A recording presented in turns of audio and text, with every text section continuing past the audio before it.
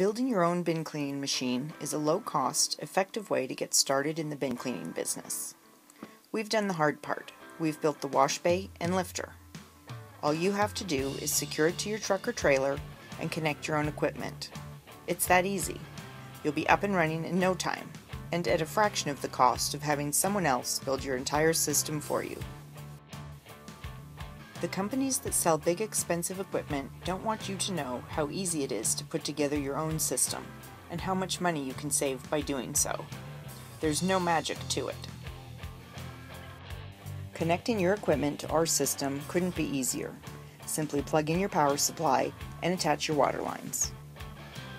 Just look around on YouTube and you'll see that people are cleaning bins with all sorts of different equipment.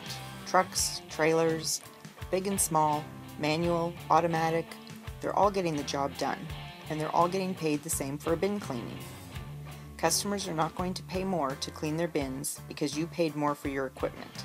Like everything else, they're going to buy from whomever will do the job for less. The lower you can keep your costs, the faster you'll be making money. If you keep your equipment costs low, you'll have more flexibility on the prices you can charge, which lets you stay competitive as the market grows and more people get into the business.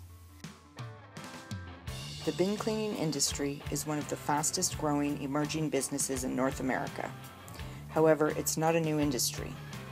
One of the reasons it's growing so quickly is that the business model has already proved successful for over a decade in Europe. As standardized bins continue to roll out through North America, this new industry is just beginning, so there's no better time to get started than right now. The most important thing is to get into the business any way you can and start working your area, so as the demand continues to grow, you are already ahead of the pack. Remember, we're cleaning garbage cans.